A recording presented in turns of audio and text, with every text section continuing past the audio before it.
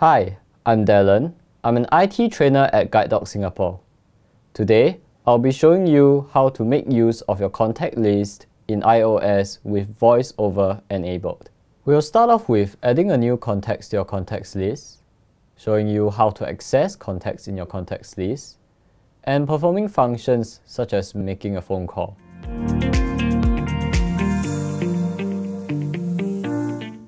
Today, I'll be using the iPhone 13 for demonstration. We'll be looking at how we can add contacts to our phone. There are two different ways you can access your contacts. The first way is through the phone app and under the Contacts tab. And the second way is using the Contacts app on your phone. Over here, we have the phone app open. We are currently on the Contacts tab.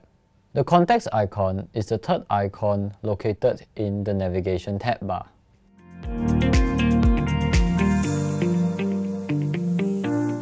Now we'll be adding a new contact to our contact list. To do that, we have to locate the Add button, which could be found on the top right hand of the screen, right below the status bar. You can either use your one finger swipe gestures or your Explore by Touch to locate it. Search Add button.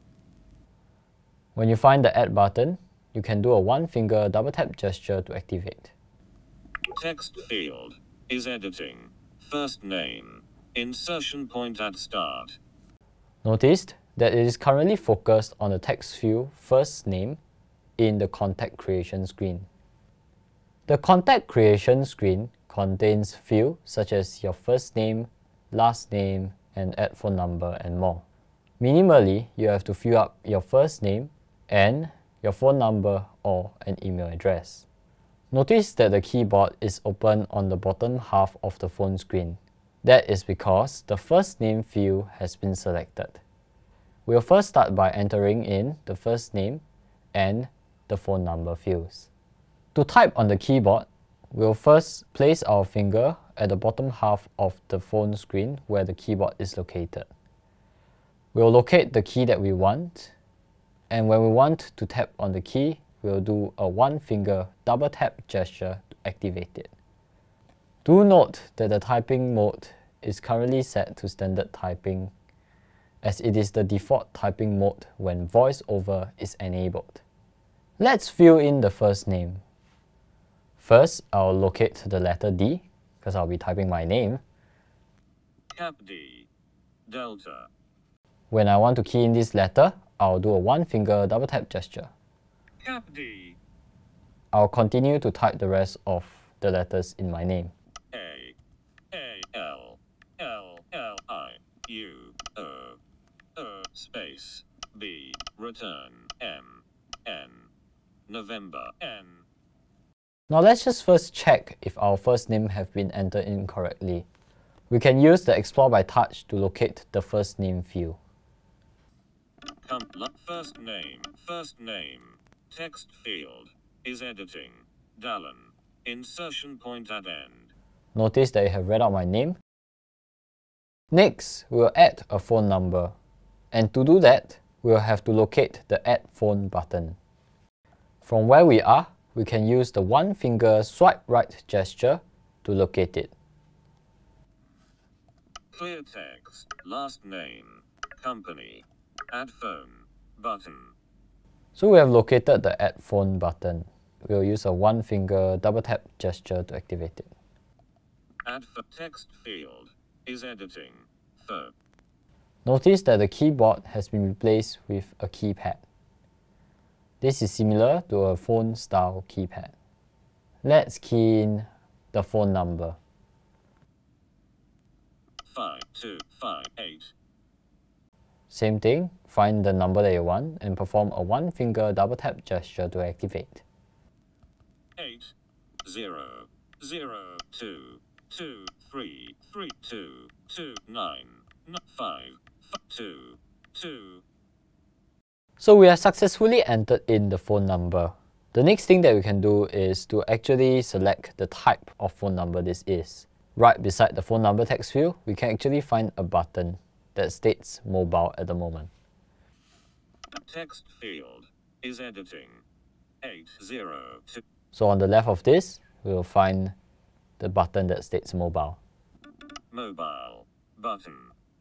So to activate this button, we will just do a one finger double tap. This will bring up the different types that are available. Cancel button. Selected. Mobile home. So over here we can select things like home, work, or school, or even others. For now, we'll just leave this as mobile. Selected. Selected. Mobile. You don't have to change it if you like to leave it as default. Now, we can proceed to save this contact.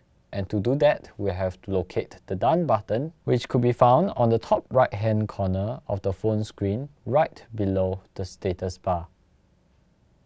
You can either use your one finger swipe to the left gesture from where we are to locate for the Done button, or to use your Explore by Touch. Text Done button. Once you hear the Done button, do a one finger double tap gesture. Edit. We have successfully created our contact name Dallon.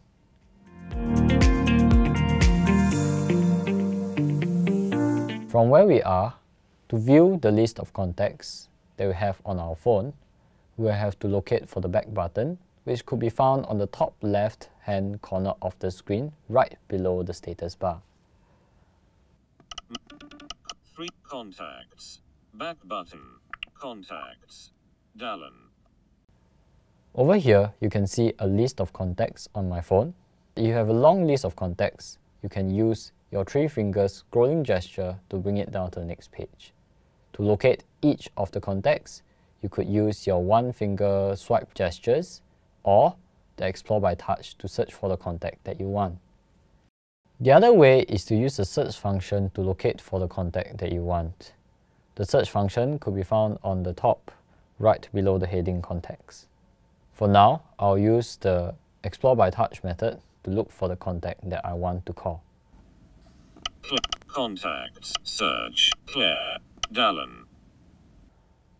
To go into the contact, to review more information of this person, just do a one finger double tap. Dallon. Over here, apart from seeing contact information about the person, we can also locate functions such as message or call. We can either use our Explore by Touch to find it or one finger swipe gesture. Message. Call. Button. When we double tap on this call button, a menu will pop up to select the different ways you could call a person. It could be through WhatsApp, or if you have other apps, you may see it over here. So let's just press the call button. Mobile. 80. So we can see mobile. WhatsApp. We can also see WhatsApp. Collapsed. So let's just select mobile. Mobile. When we double tap on this, it will proceed to make the call.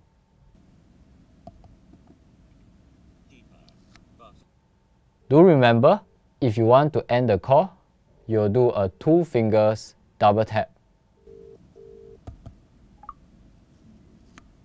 So now the call has ended. We have taken a look at adding contacts and making a phone call with the use of your contacts list. I hope you have found this video useful. Once again, I'm Dallon. Thanks for listening, and I'll see you next time. If you would like to learn more about operating your phone, you can arrange an appointment with our IT trainers at Guide Dog Singapore by calling 6339 7900 or email us at it@guidedogs.org.sg.